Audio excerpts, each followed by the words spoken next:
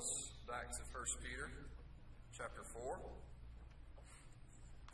Peter chapter 4. We're going to finish up this section that we've been in for a few weeks now, our third week now. Look specifically at 1 Peter chapter 4, verse 11 this week. And this is a passage that we started in verse 7, if you remember that. The title of the message is Living in Sight of the Consummation. Living in Sight of the Consummation. This is part 3 of this series. And at the very beginning, if you remember, we read these words from Peter. The end of all things is at hand. The end of all things is at hand. That phrase was meant to communicate a sense of urgency to us. It was meant to motivate us, to motivate believers to make the most of our time. To consider this time that it is that we are living, to consider how we are dwelling in a time of imminence, living in the shadow of the return of Christ. But as we discussed, the direction that he then turns our focus is maybe surprising to some, because he turns us then toward the local church. And as we live inside of the return of Christ, inside of the consummation of all things, he teaches us how we are to focus our attention then on the normal means of grace expressed in the body of believers. How we interact with one another. What we are doing in terms of speaking to one another and serving one another.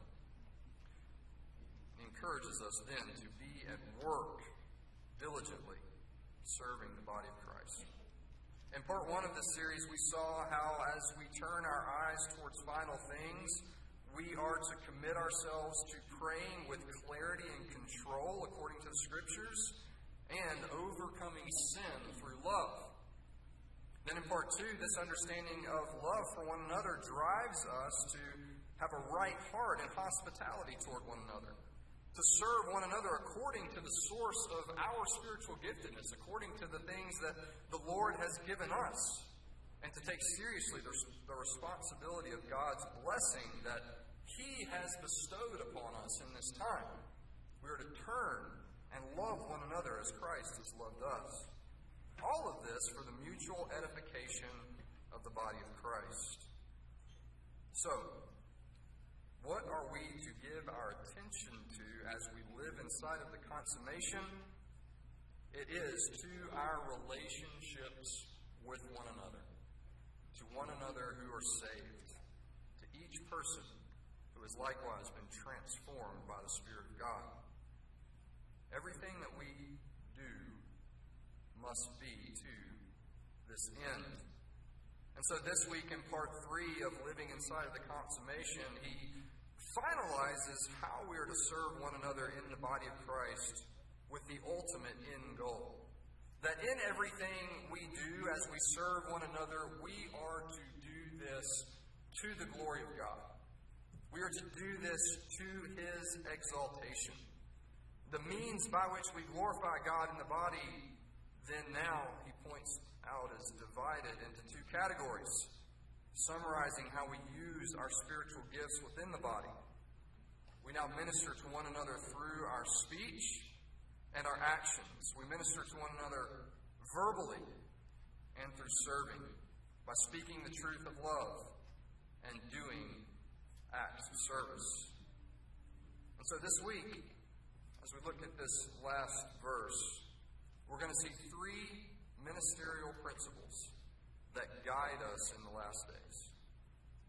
3 ministerial principles that guide us in the last days. The first is the verbal aspect of ministry. The verbal aspect of ministry. The second is the service aspect of ministry. The service aspect of ministry. And the third, the purpose of all ministry. The purpose of all ministry. 3 ministerial principles that guide us in the last days.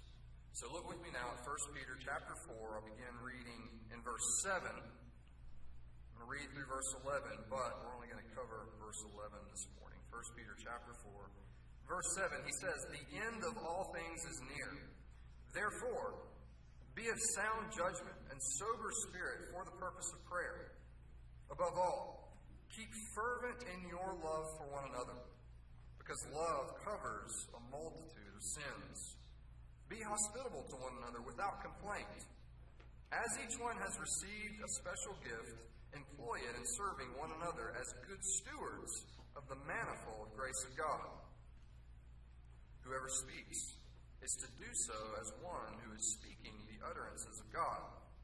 Whoever serves is to do so as one who is serving by the strength which God supplies, so that in all things God may be glorified through Jesus Christ, to whom belongs the glory and dominion forever and ever. Amen. Let's go to the Lord in prayer.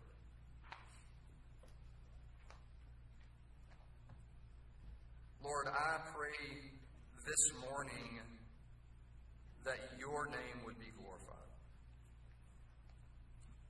I ask that you would be glorified through the truth of your word, and that you would be glorified as we are conformed to its truth, that you would be glorified in our hearts and in our minds,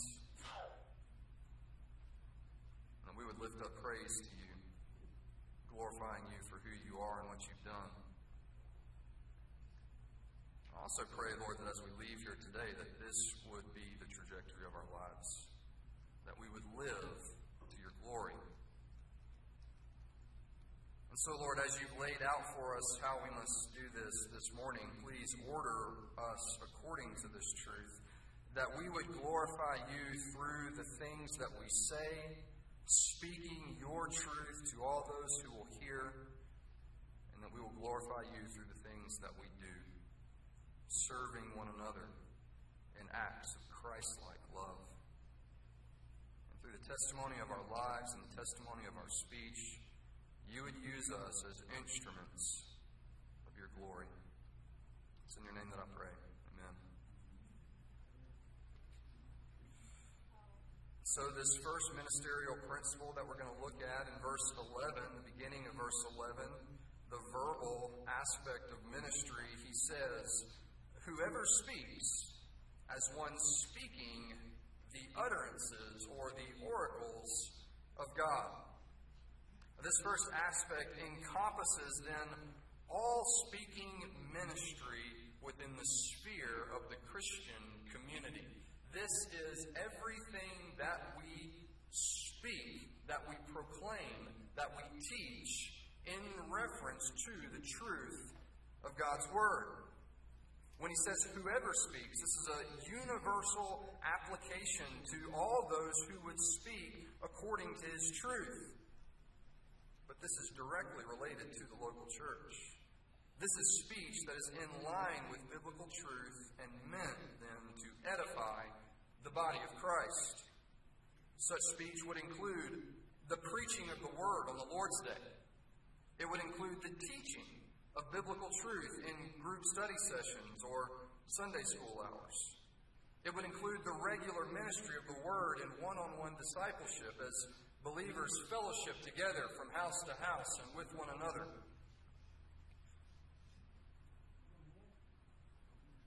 It is the regular ministry of the Word as we counsel one another and bring one another to the truth. The specific discipleship ministry of the Word in all of its application is what he's referring to here. This is all types of verbal proclamation of truth from God's Word so as to build up believers and for the salvation of the lost. This is for us. This is for all of us. Not just pastors and teachers, not just counselors, but all those who would disciple, all those who would share the gospel, all those who would speak from biblical truth. This is for the body of Christ.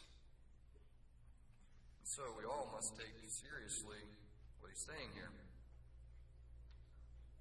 The Great Commission calls the body of Christ to go, make disciples of all nations, baptizing them in the name of the Father, Son, and Holy Spirit, and teaching them to obey all that Christ commanded. In order to do that, we must be committed to the verbal ministry of the Word.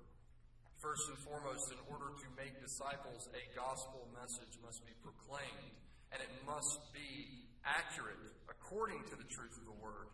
We must present the message of salvation as it is presented in the Bible. And as disciples are made, we must then commit ourselves to teaching these people to obey all that Christ has commanded. This is something that the whole church gives itself to, edifying one another, leading one another in the truth, so that we may all be found faithful in Christ. Pastors and teachers have a specific calling in this way to proclaim the truth of the Word, but likewise, each and every one of us is called to take part in this process. Older men in the faith, speaking biblical truth to younger men. Older women in the faith, speaking truth to younger women. Each Christian household, speaking truth to one another. Parents raising up children according to biblical truth. Coming together in the context of the local church, edifying one another according to God's Word. This declaration extends out to every believer at any time that you are in a situation where you must speak God's Word to an audience or an individual. This is for all those who would speak, and so this is for all of us. Now he says, as you speak, as you proclaim, whoever speaks, then this is the way that you must speak. He says, as one speaking the utterances of God. And so when you're ministering the truth verbally, he says this here is the manner in which you must do it. Some translations say utterances, others say oracles. This is specifically referring to the words of God. It has a prophetic sense to it. And not that you should consider that you yourself are literally prophesying when you're speaking, but you must recognize the very source from which you are speaking. If you are going to take on this task, if you are going to speak from the truth of God, then you must recognize what that source is, because it is prophetic. It is directly handed to us from the mind of God Himself. You then are handling the most precious information that has ever been handed down to the human race. The words that are contained in our Bible, this is the Word of God. It is clear. It is specific. It is exclusive. It is perfect. And so we must handle it with care. Consider the source. Consider the source. The source from which the Word of God flows is the source of all things. It is coming forth from the mind of the Creator, the God of the universe, the one who spoke in the beginning and things came into being, the one who has given us spiritual truth according to His wisdom and understanding through the centuries, and the one who has packaged it all together in the completed context of our Bibles today. It is coming from Him. And so when we minister verbally, we must recognize who we are representing and what kind of information it is that we are communicating. Think about it this way. What if you were an emissary, a delivery person who represented a mighty nation, and ruling over this mighty nation was the greatest king in all the earth, a mighty king, a wise king, an all-knowing king, and you were handpicked by this king to deliver a very special message to a particular people. And this message was written down in a letter by the king's own hand, and it was sealed by the king's signet ring. And this letter was placed in your hand, and you were given very careful instructions as to who you were to look to deliver it to and how you were to deliver it. And so it's your job to take this vital letter of instruction to the person that this king intended it for. Now, how would you handle that letter? If you got hot on your journey, would you pull it out and use it to fan your face, cool yourself down? If you needed a scratch piece of paper, would you pull it out and write something on the back of it? Would you toss it around, lose track of it, not know where it was when you were staying somewhere for the night? How seriously would you take that job? Would you treat this letter with the same flippancy that we treat many other things in our life? Or would you hide it away in the safest place possible? Would you lock it up, protecting it from anyone and protecting it from the elements, making certain this message isn't obscured or damaged, or making certain that it doesn't fall into the hands of the wrong person, so that you may accurately hand it over to the specific people it is intended for, keeping its message together as it was intended to be presented.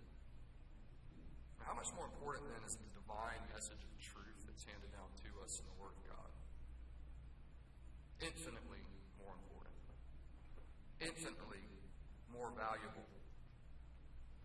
God is the source of divine truth, and it is His very mind that has given us our Scriptures. Psalm 19:10 says of the Word of God, of these Scriptures, they are more desirable than gold, even more than much fine gold, sweeter also than honey and the drippings of the honeycomb.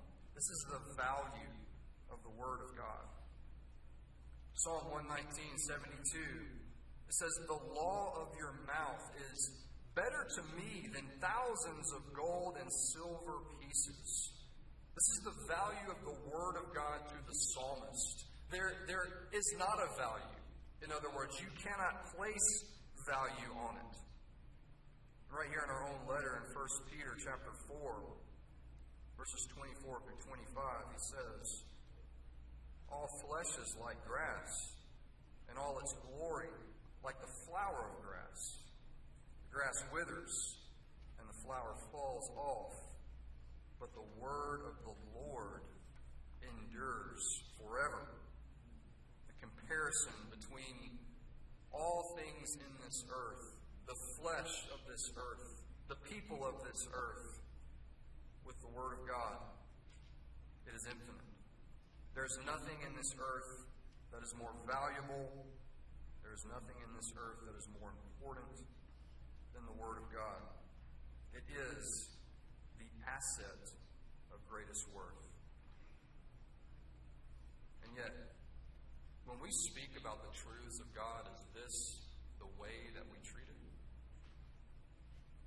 Are we committed to accurately understanding this Word and then correctly communicating it to others? Do we take that task this seriously? If we're to speak the truth of the Word to others, we must devote ourselves to understanding its great worth and then communicating according to its great worth. If you're going to be used of God in the verbal ministry of the Word, you must take that task as seriously as possible. You must feel the weight of worth of God's truth. You are ministering according to God Himself. And yet, when we look across the evangelical landscape, when we look at so many churches out there in this world today, how flippantly do they treat the Word of God? There are so many who claim to be preachers of truth, claim to be teachers of righteousness, and yet as they stand and they proclaim things with authority, they don't even understand the Word of God themselves. It's prevalent. It's everywhere. And I wonder, do any of these even consider that when they stand before God on Judgment Day, they will give an account as to how they handled the Word of God and how they represented it to God's people. Because they will. They will. That's what 1 Corinthians 3 is talking about. They're building with something. Everyone who speaks truth, claiming it is truth according to God, is building with something. You're either building with something that will last, or you're building with something that will be burned away. And all of us who speak according to God's truth must take that reality seriously. Let us never be like those who treat God's Word carelessly. Let us never be like those who treat it flippantly. Let us never be like those who come up with our own concepts of biblical truth and our own types of theology that are external to the text and then present those things as if it's coming from the Word of God, lest we even be compared to Satan himself. When we speak according to biblical clarity, then we likewise must speak from a position of total humility, submitting ourselves only to what the text says, committing ourselves to its clarity, never devising cunning words and ideas from our own wisdom, but rather regarding our own intellect as foolish and chaining ourselves to the source of all wisdom, and that is the wisdom from God himself. This must be our commitment. And so as we speak to others, as we counsel others, as we disciple others, as we minister to others, as we advise others, as we come alongside others in their trials and their hardship, and we try to encourage them, as we come alongside our brother or sister who is caught in sin, as we stand and we teach others, as we lead groups, as we preach, as we proclaim, let us consider the very source from which we are teaching, the value of the Word of God. And because He is the source, then as we speak according to this source, we speak with authority. The authority not from within us, but the authority from this very Word. This Word has all authority in all things, in all the earth. It is entirely perfect. It is entirely sufficient. And so, if we are accurate in our understanding and accurate in how we are presenting this understanding to others, then what we are presenting then is authoritative. And in that, we likewise recognize the source. And we can stand with confidence, even when the world sets itself against us, even when those in evangelicalism may come against the things that we're saying. If we are convinced of the truth of the Word and the things that we proclaim, we can stand faithfully against all.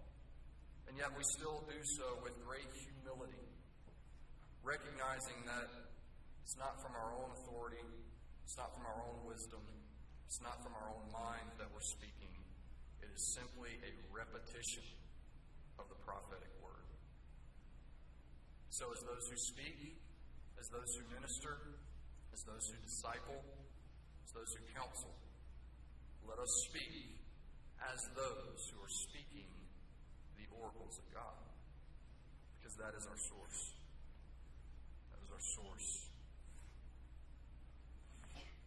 That is the first aspect of ministry, this verbal aspect of ministry, the proclamation of the truth of God's Word, speaking as though we are speaking the utterances of God Himself. Now the second, the service aspect of ministry. The service aspect of ministry. Back in verse 11, he says, "Whoever serves as one serving by the strength which God supplies." And just as the statement directed to the verbal ministry of the Word is all-encompassing, so This statement here is directed to anyone within the visible body of Christ, all those who serve one another in the context of the local church. Now, we've talked about that in Sunday school for some weeks now, and we discussed that this morning in the Adult Sunday School Hour, how we all influence others. We all impact others with our lives and with the things that we do, the way that we live, and how we do things for other people. And we must be driven by intentionality in all of that. We must be oriented towards other people. We must live in such a way as to intentionally impact the lives of others. This is the calling that we've been called to. This was exemplified for us in Jesus Christ, who came to this earth to serve. That was the very purpose behind why He came. He came serving His disciples. He came meeting their spiritual needs. He came teaching them and serving the others who would follow Him. He came ultimately to die for the sins of all those who belong to Him. And in so doing, He represented for the world the ultimate act of service by taking the sins of all those who belong to Him, taking them upon Himself, bearing the wrath of God for sin, paying the penalty that was meant for us, conquering death through His resurrection, going to heaven where He now lives, living forever. He served us ultimately in bringing us to salvation. And so all of us in the body of Christ now are called to imitate Him, to serve one another, to give of ourselves for the benefit of one another. This is what we do in the local church. This is what we do in our Christian households. This is what we do with every relationship that we have with other believers. We seek to serve. In fact, this is so very often the governing aspect of much of what we do as believers. Turn to Philippians chapter 2. Look at verses 2 through 4. Paul here is speaking to the church, and he's instructing the church how they may maintain a mindset of unity. He says in verse 2, "Fulfill my joy that you think the same way, by maintaining the same love, being united in spirit, thinking on one purpose." And then he says, "Doing nothing from selfish ambition or vainglory, but with humility of mind, regarding one another as more important than yourselves, not merely looking out for your own personal interests, but also for the interest of others." Christians are to live out their lives with the presence of mind of, how can I meet the needs of those around me? In the choices that I make, in the things that I do, as I'm going about my life, as I'm coming to church, as I'm going to work, as I'm interacting with my family, how can I be the kind of person who gives sacrificially of my time and energy to make others' lives better? How can I imitate Christ for them? How can I imitate Christ for my spouse? How can I imitate Christ for my children? How can I imitate Christ for those that I interact with daily? How can I imitate Christ for my fellow believers in the local church? How can I give of myself for what's best for them? This is the governing principle of the life of the believer. But you think that sounds almost impossible. How can we live that kind of life? How can we give ourselves to such a monumental task? That's why he says here, "Whoever serves then in this manner, as one serving by the strength which God supplies." See, we are to provide this kind of service to one another and to the church according to the power that God sustains us with to persevere in this calling. So first, we are to work as though we are working for God. And second, we are to work as those who are empowered by God. We are working for God, and we are working as those who are empowered by God. And that's why it goes on in Philippians chapter 2 there to say, we are to have this way of thinking in ourselves, which was also in Christ. And what was the thinking that was in Christ? He did not regard equality with God a thing to be grasped, but emptied himself. Not only by becoming a man, not only living amongst men on the earth, not only being treated like a man, which was an amazing condescension in and of itself, but the mind of Christ was the mind of self-sacrifice to the point of death. He laid his life down and died for all those whom he was serving. And in so doing, he secured for us the means by which we may serve. You see, Christ was not only the example of how we must live, but he is the power behind how we're able to live this way. See, all those in the world, all those who are apart from Christ, how do they live? They are born into sin. They are born into depravity. They are born into self-exaltation, self-gratification, self-glorification. They are oriented towards self. They are about what is best for them. They are about building themselves up. And even as those who are in the world act religious and they try to be moral externally, they are still ultimately doing it for self. Think about that. All the religions in the world that are works-based, what's the point? They are working for something. They are working for merit. They are working for salvation. They are doing something so that they will receive something. That is not a pure heart. That is not true love.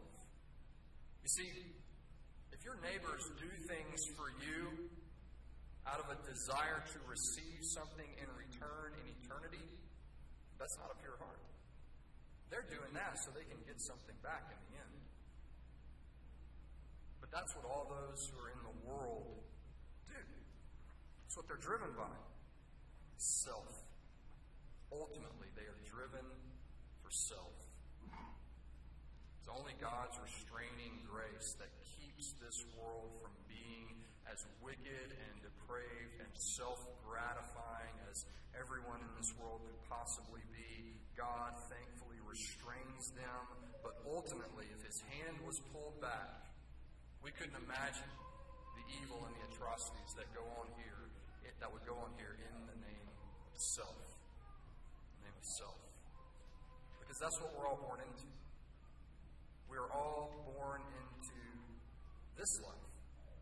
We're all born into this sin nature.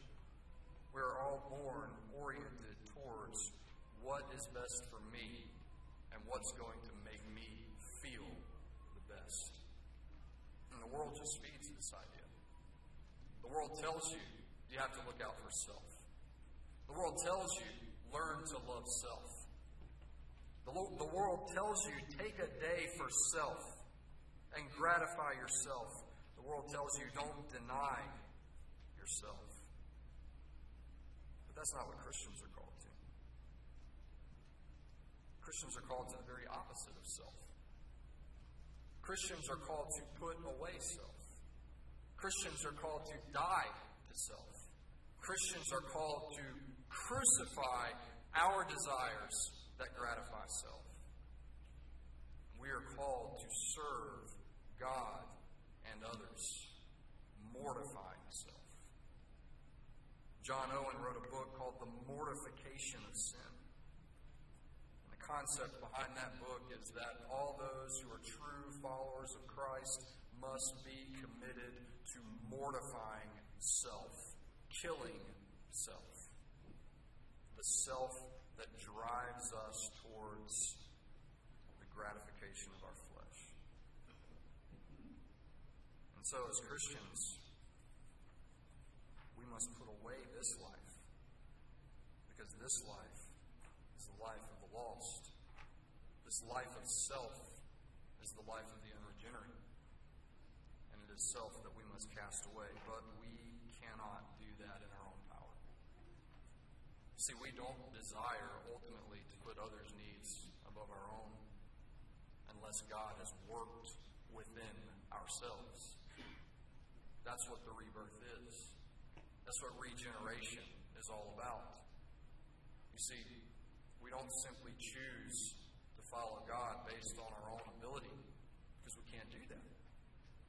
If we were to choose, we would always choose self because of the nature of sin within us.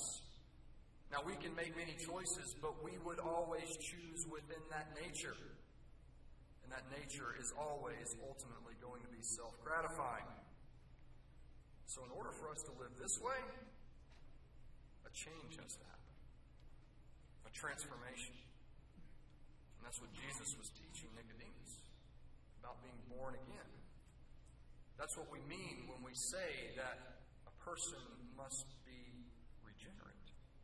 That's what Ezekiel 36:26 means when it says, I will take your heart of stone, and I will put a new heart within you, a heart of flesh, and I will put my spirit within you.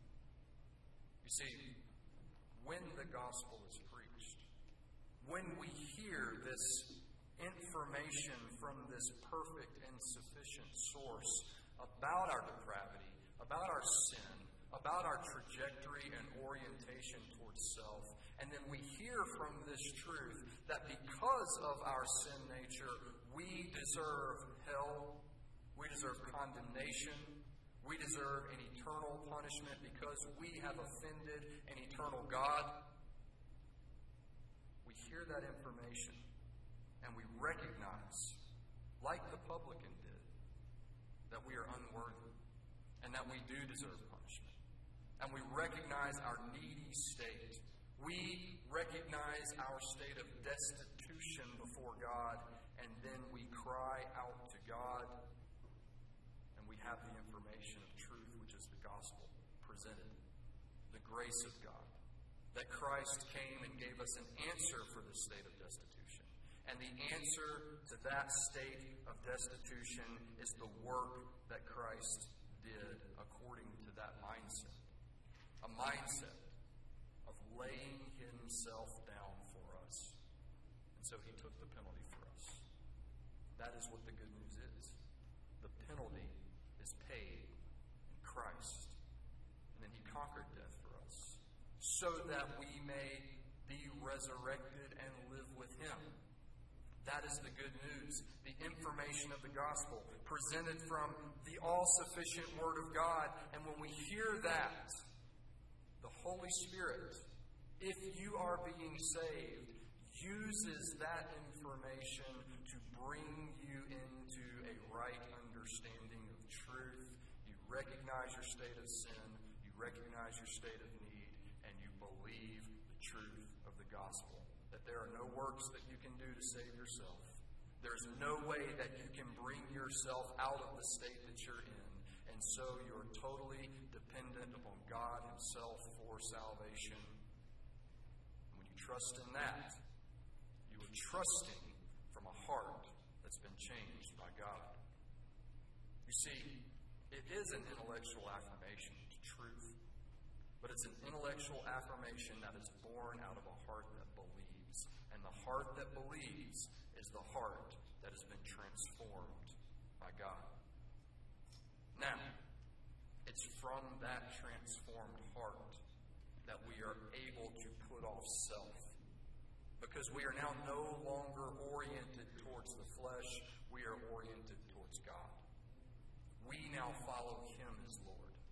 We now seek to serve him above all else. And because we seek to serve him out of a heart that's been changed by him, we will likewise serve one another. This is the evidence of regeneration within us. It's the evidence that we're different, that we've been transformed, that a miraculous work has happened to us. And no one can truly selflessly serve apart from this work within them. And so, as we serve, we are to serve as those who are serving in the strength which God provides. That's the strength. The transformed heart. A heart that's been changed by the Holy Spirit. But it's not simply that He changes our heart and He leaves us there. You see, Jesus promised His disciples that He would bring a helper to us. And that Spirit that has changed our heart, He now lives within us permanently, indwelling us, empowering us to persevere, conforming us to the truth of His Word. And so the more of the truth of God's Word that we put within ourselves, the more the Spirit conforms us to this truth, and He empowers us to truly serve one another with a pure heart that desires what is best for others above ourselves. Only those who have been saved can do this. Only those who have been transformed can act in this way. And there are plenty of people out there who try to put on a show externally, who try to be righteous externally, who try to do good works externally. But when you peel back the layers, many of them have a heart that is still dead and self-serving. It is only the person empowered by God through salvation who is pure and right from the inside out. And so as we serve with this mind of Christ. We serve because of what He's done for us. And we serve in the power that He has given us to persevere. We serve as those who are new creations. And so when we do this, we recognize it's not anything that we've done.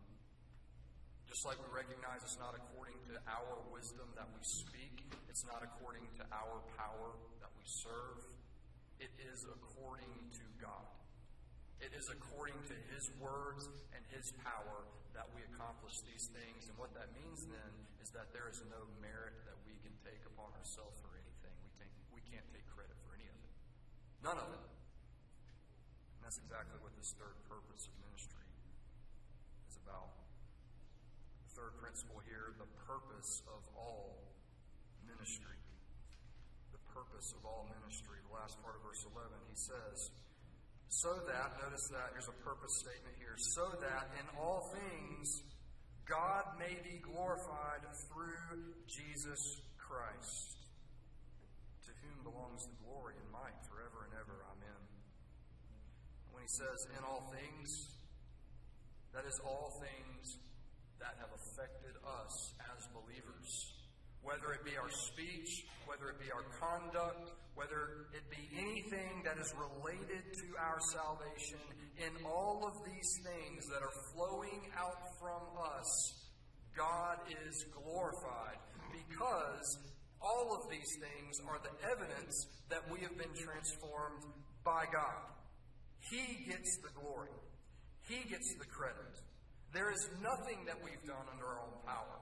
There's nothing that we could do that was good or righteous or honorable. All of our righteousness was as filthy rags. We had nothing to offer Him. We could not choose to honor Him. We would not choose to honor Him. And we wouldn't act according to what was right. And so we had to be changed. We had to be transformed. And now we have to live according to His power. So He gets all glory. He gets all honor. And that is the very purpose of our lives as believers. To live in such a way and to speak in such a way that it constantly, consistently brings glory to God.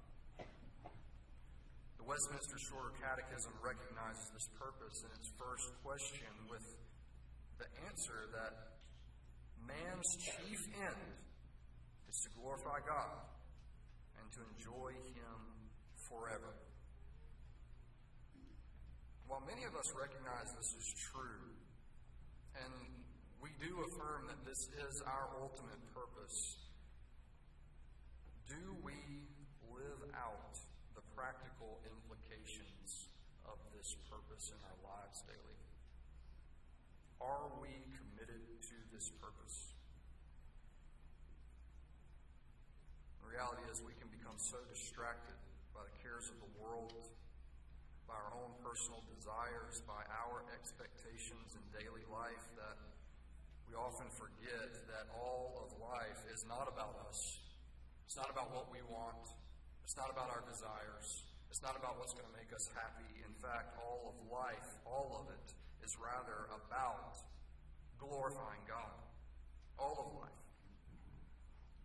You think about that as it relates to trials. When you encounter a very difficult situation, a very hard process that you have to go through, and you begin to focus on how terrible the circumstances are,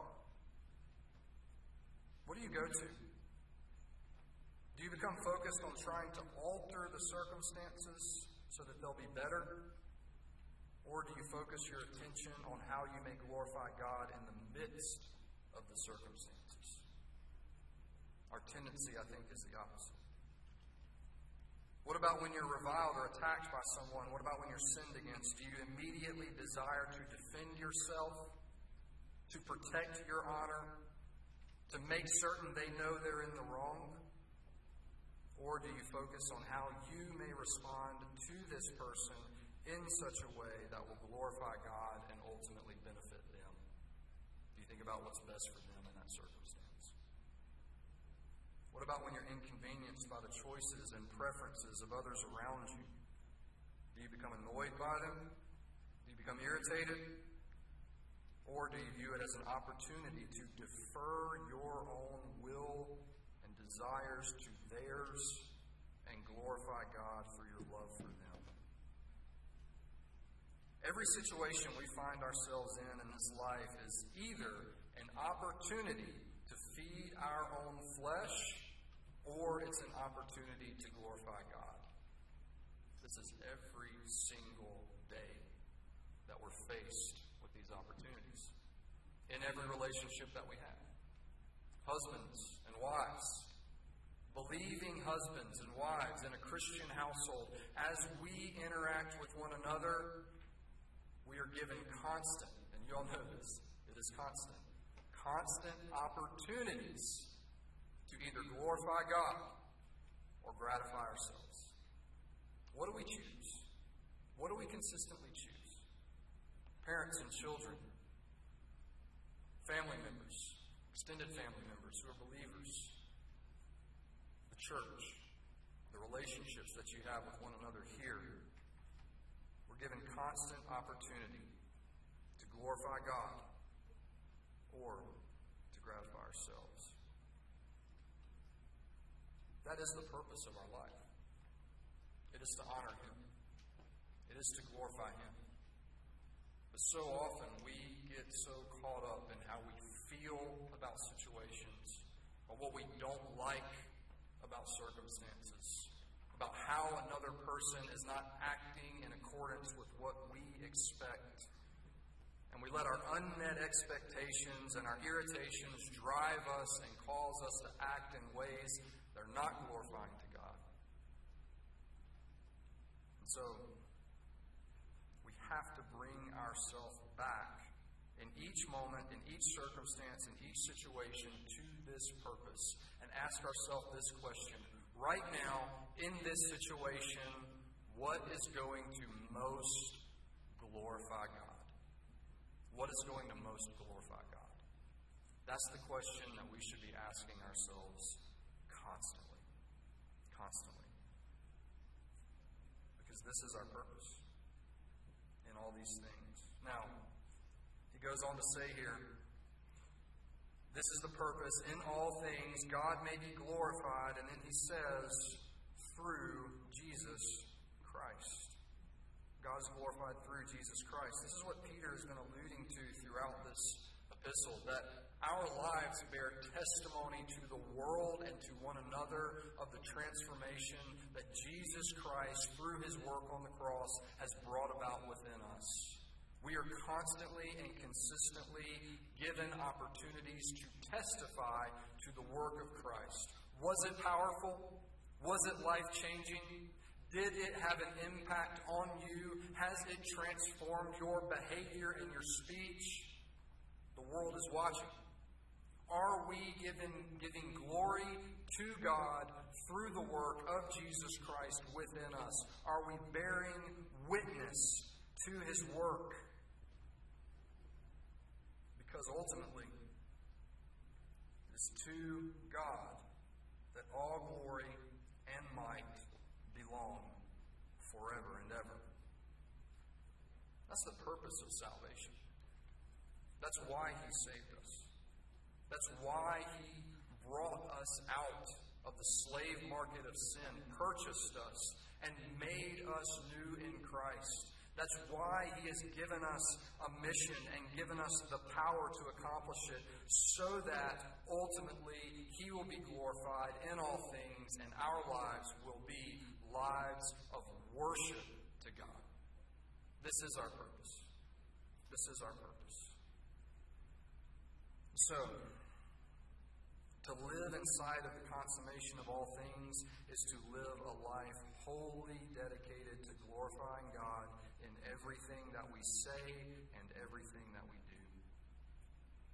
We're not to be chiefly concerned with earthly things, building earthly kingdoms. We're not to be overwhelmed by the direction of political tides and social movements. We're not to grow anxious at the sight of looming persecution and trials and difficulties.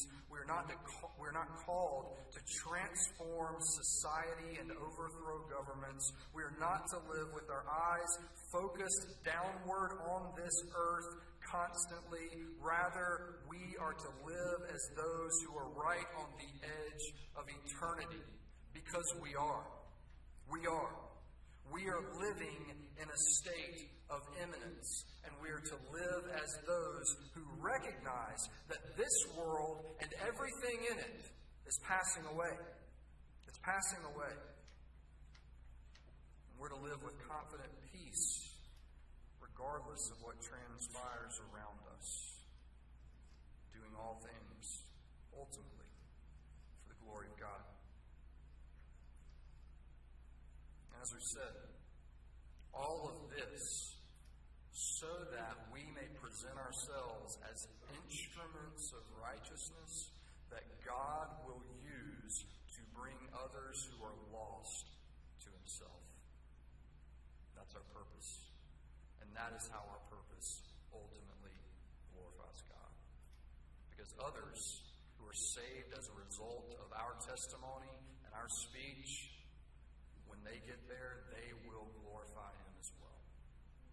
And so through our lives, we can take part in this process of adding more to the number of those who glorify him.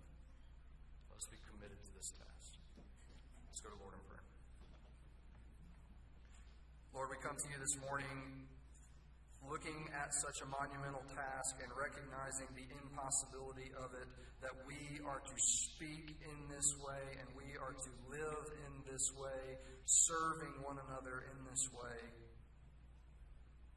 So, Lord, we rest with peace, knowing that you have given us your all-sufficient word to speak from, knowing that you have instilled your Spirit within us to empower us to serve well. Thank you for giving us all the tools that we need to accomplish this impossible task.